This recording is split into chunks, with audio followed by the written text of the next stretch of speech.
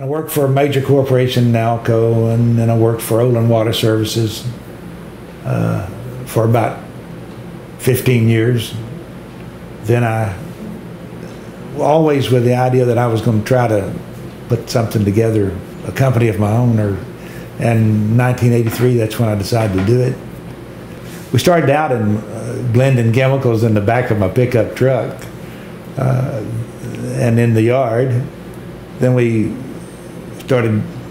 moved out to the front of my barn. I put a concrete floor in the front half, and we started there. Then we kind of kept growing. Later on, we bought another building down in the industrial park east of Muldrow.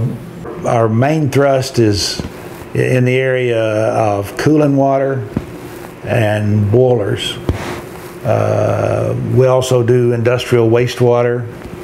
We'll do municipal water and wastewater.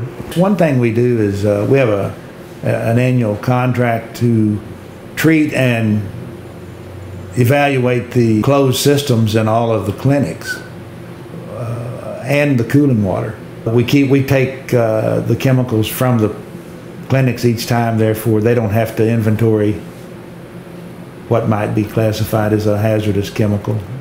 We do we go to Carl Albert State College about every year and talk about engineering.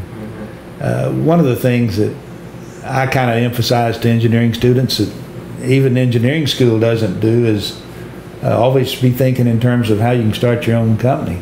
Instead of looking for a job, look to create yourself a job, and you'll create jobs for other people.